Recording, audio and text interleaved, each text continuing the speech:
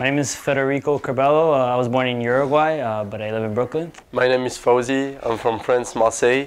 My name is Amir Islami. I'm from Staten Island, New York. My name is Dominic Falanga. Thomas Andrade. My name is Karin Laukandi. I'm George Angelidis. I'm from Greece. My name is Christopher Gruber. I'm from Caracas, Venezuela. I'm Matteo.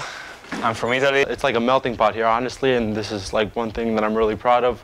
There's a lot of nationalities. There's French, Italian, I'm Greek, there's Venezuelan, there's everything, but on the field we all speak the language of soccer, and that's a very beautiful thing for me. It's a really nice experience because you learn about everyone, about all the different cultures that everyone has. Everyone's like a family here, treat each other like brothers.